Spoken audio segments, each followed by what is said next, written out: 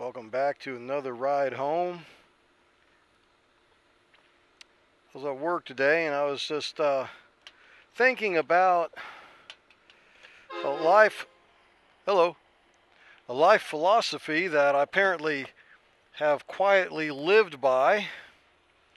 Never really talked about it or even thought it was a philosophy or even identified it actually. But nonetheless, as I look back across my life, I realized that I have lived by this philosophy, and I don't think it was a great philosophy. I don't think it did me any favors, really. Anyways, we'll get on the road here and we'll talk more about that as we get going.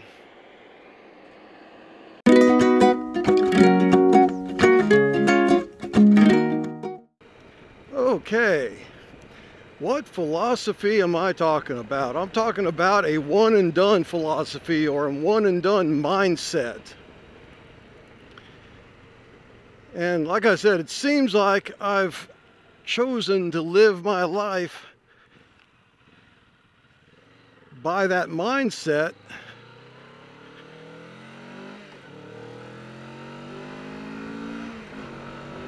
And honestly, I'm not sure why I have or where I picked it up from or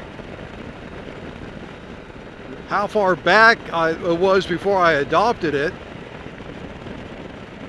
But it seems strange to me that I did, because maybe I didn't recognize it in the moment, but being 56 and looking back, it seems like it didn't do me any favors, this one and done mindset.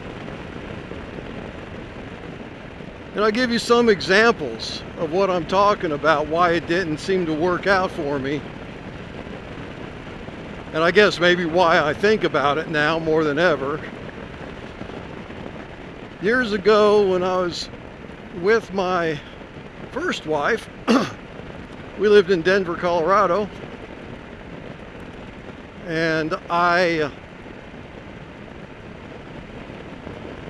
went to school for heating, ventilating, and air conditioning. See, I knew I didn't have enough education to get a decent job, so I wanted to improve my odds, and I went to HVAC school. And I worked real hard at it. I had 100% attendance throughout the whole thing, made sure I was, close to the top of my class. And the idea was that I would join the pipe fitters union, get an apprenticeship, and make something of myself. Get a good job and make good money and raise my family.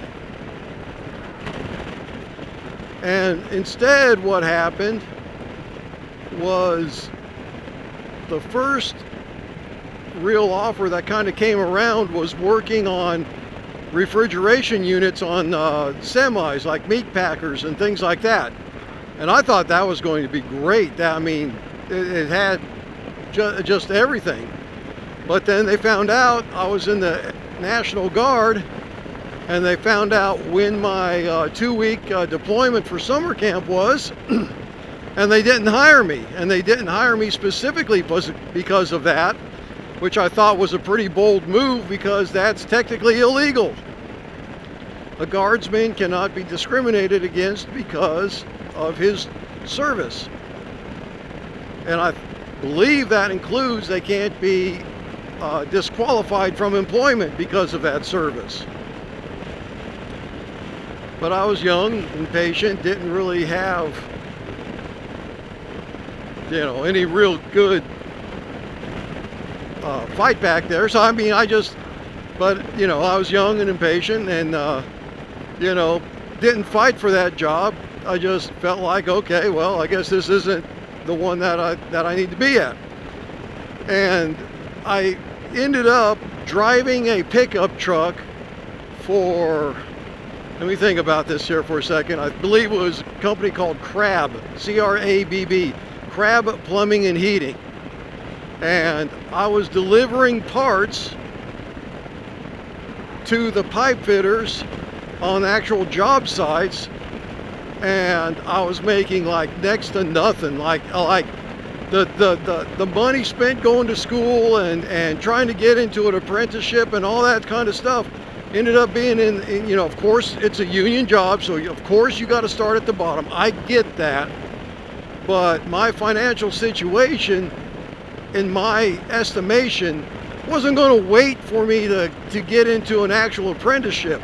I mean, who knows how long I was going to be driving that pickup truck, but I did it. I did stick with it for at least a while, and finally, you know, it just looked like I was going to go nowhere. That this whole thing was just a huge waste.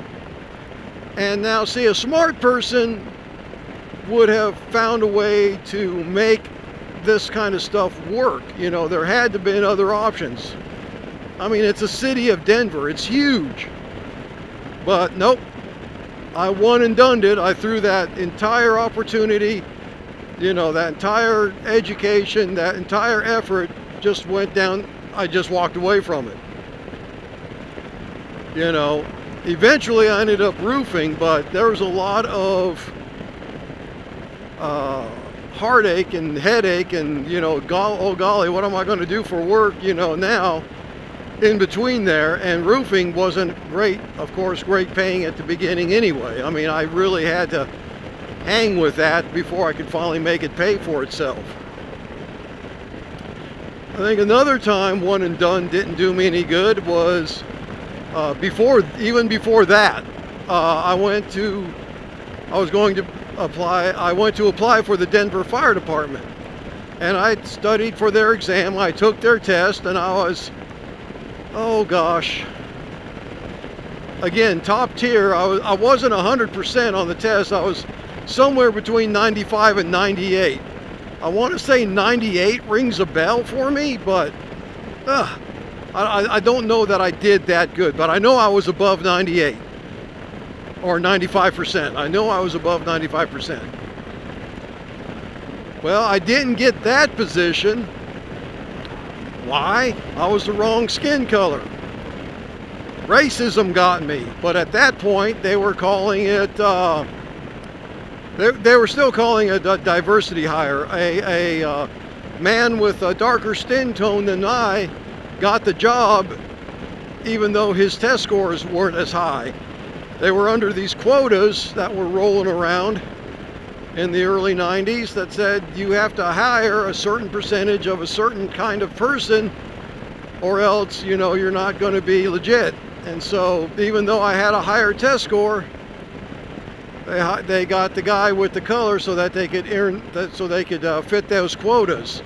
Now, was the guy unqualified? I'm not going to say that. I just know through, shall we say, word of mouth that I had the higher test score, and he got the job. Not because he wasn't like underqualified by any means. He just didn't score as good as I did. So I was so disgusted with that, I walked away from that.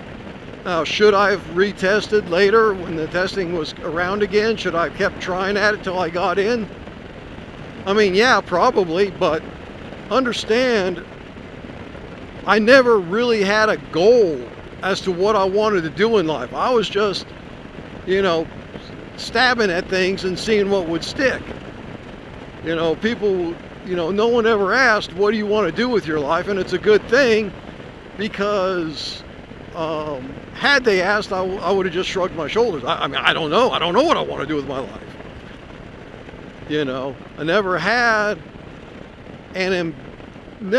the seed planted for ambition or a goal to try to attain. I never had anything developed in me skill-wise that would lead me to one thing or another.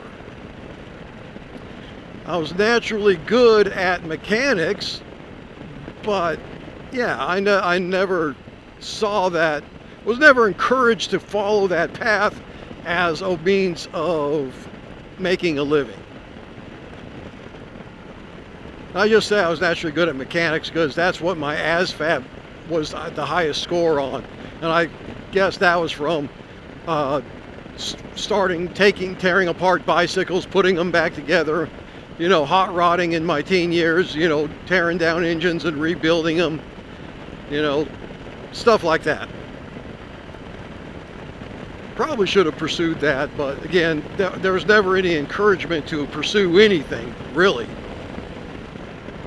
Let's see, then I tried for the Denver Police Department and was, I still think this is funny, was told I was shaped too much like an avocado. I was always kind of a chubby kid, but was never completely out of shape. I mean, I could climb mountains like crazy. It just, my body shape was always kind of, you know, frumpy. Well, anyway, the Denver police, you know, said I was shaped too much like an avocado and I would have to get in better shape before I attempted their academy. I sat there and looked at the guy. I remember I just looked at the guy and laughed. I said, "Have you seen the cops out on the street? They're not in good shape at all." Well, he didn't think that was funny. So I walked away from that. Let's see, what other opportunities came around and left because I had no patience for that. I don't think there was anything more. I think by the time I got a certain stage in life, I realized that I couldn't keep doing that and I had to just stick with something, and that's how I ended up sticking with roofing until I finally was making it pay. And then after that came factory work, which I just kind of stumbled into. And with the last 30 years being a machinist. Again, never a goal that I tried to become, just something I stumbled into and stuck with. Because it was convenient, had benefits, paid well. You know, again, nothing. I think the last real one and done thing that happened that actually affected life in any significant way was prior to my divorce to my first wife. We did go to, or we did have a type of marriage counseling, right? I went through a specific class, she went through a specific class, and you know, these were attempts to identify our individual issues, you know, with the idea that we could fix those individual issues then and apply those fixes to our marriage, and then our marriage would survive. But you know, it didn't work out that way. But I remember there was talk of, you know, possible reconciliation before the divorce. There was talk about going through marriage counseling again and trying it again. And my attitude was pretty sour. And I was like thinking to myself, you know, went through marriage counseling once, didn't work. Why do I want to go through a failed endeavor again just to have it not work again? And so I declined the offer to go back into marriage counseling again. One and done. We did it once, it didn't work, why do it again? And you know, in the last 25 years, I have abandoned that philosophy as well. Have not been through marriage counseling again, but my wife and I, we just celebrated 20 years together, marriage, not too long ago. And we've been together a little bit longer than that, but 20 years married. And so you know, I've all but abandoned the whole one and done thing, because it hasn't been a helpful philosophy to live by. I'm not going to say it's always bad, but I am going to say, as I kind of finish up my thoughts on this random topic, as I'm, you know, just talking to myself on my way home, that there are times where a one and done mentality could be helpful. And I'm just saying, in most of my cases, I don't think it was. And so what I would encourage you to do if you're younger is I would encourage you to gain wisdom. Get some discernment about you. Figure out when a one and done is a good thing and abandon it when it's not. Because I don't think it's always a bad thing, and I know for a fact it's not always a good thing. But you and your life circumstance will have to make those choices. I'm just saying, don't be all of one way or the other. You got to understand your situation. I think I want to talk a little bit about what it looks like to not one and done it. So my wife and I, my current wife, her and I started having some issues, as couples will, especially couples that have baggage with them. And a lot of those issues and a lot of those arguments really started looking a lot like the same kinds of issues and arguments that my first wife and I had. And so much so that I literally would hear my wife say the exact same things to me my ex-wife would say, and I would hear myself responding to her the exact same way I would respond to my ex-wife. And that really caught my attention. And to make a long story short, there were several times where my wife and I would find ourselves in a discussion after a lot of heated and spicy discussions took place, and we were just sitting there calmly, like around the kitchen table or something, and we would just ask ourselves, each other, very honest questions like, is this worth continuing? Do we still want to do this? What is the point? And honestly, if I'd still had the one and done mentality at this point, I would have probably said there isn't a point. This is not, this isn't what either of us signed up for. This is awful. We're just making ourselves miserable. Let's just end it here and be done with this, because it's obviously not what we thought it would be. But we didn't do that, and I didn't do that, and we chose to dig our heels in and find a way to make this work. And part of how we did that was we decided that the idea and the institution and the act of marriage was more important than our individual desires and our individual wants, to a point, right?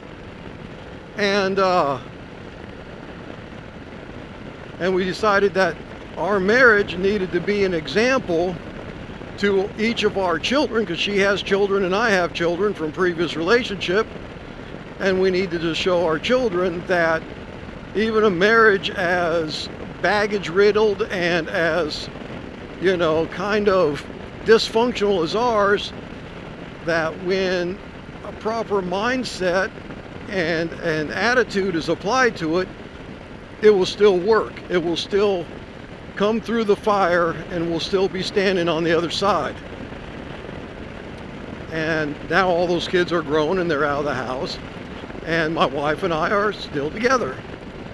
So that was a good turnaround from my previous one and done mentality, and to not a one and done mentality. And I suppose another one that relates directly to motorcycles is my accident. That was, gosh, 3 years ago now? Almost 3 years ago. Actually, 3 years ago this month. So, if I had a one and done mentality, I might not be on a motorcycle right now. And so I'm really happy that I didn't one and done motorcycle riding. In fact, I was ready to get back on the bike even before I was ready to get back on the bike. I could barely walk, and I was wanting to find another bike to get onto. And so I'm very happy to have overcome that challenge. Anyway, those were just a couple of examples of the opposite of a one and done mentality. I think as I close this video out, I want to piggytail onto my last video a thought about that. Now, my last video was about the Harley-Davidson going woke, and for you that was a week ago. For me, that was just last night. Not even 24 hours ago. And so my thoughts on that video are still fresh, and I wished I would have included the following at the end of that video, but it's kind of late to do it now. So I'm going to do it here, and if you watched last week's video, you'll understand why I'm going to say what I'm going to say. If you didn't, then go back and watch that. Anyways, the boycotting of Harley-Davidson, how successful can it actually be, since it's not quite the same as like boycotting a beer company? And so I think that the way a boycott of Harley-Davidson would look, to where it's successful, to where it really shakes them up and grabs their attention, is if all the motorcycle clubs, the MCs out there, drop the brand. And why is that significant? Because you see, all the MCs out there are almost exclusively Harley. Not completely, but almost. And the reason why is that American motorcycle clubs have two basic requirements that I'm aware of from watching Demons Row TV about the motorcycles that are ridden. It has to be American made, and it has to be a specific size of engine. And so if all the MCs, we're talking Hells Angels, Mongols, Diablos, you know, all those guys, large and small, 1%ers and the average small club, if they all went to Harley and said, you know what, we're ditching the brand and we're moving to Indian because you guys are too woke. Holy smokes. If the MCs would unify and do that, that would end Harley's wokeness right now. Right now, without a doubt. Now, Indian would love it. They wouldn't be able to keep up with the demand if that happened like over a month's time or a week's time, where the head of each MC sent notice to Harley and saying, we are selling our bikes, we're trading them in, we're getting Indians. Wow. Wow, that would be a revolution. And the other thing I gotta say is the getting rid of the CEO for Harley, that's not going to work, guys. That's not going to work. You have to get rid of the entire board. Everybody on the board to the CEO are woke. If you get rid of the CEO, all that woke board is going to do is get another woke CEO. So you got to get rid of the whole packet. So anyway, that is my final thought. I'm going to shut this video down now, and you all have a great day.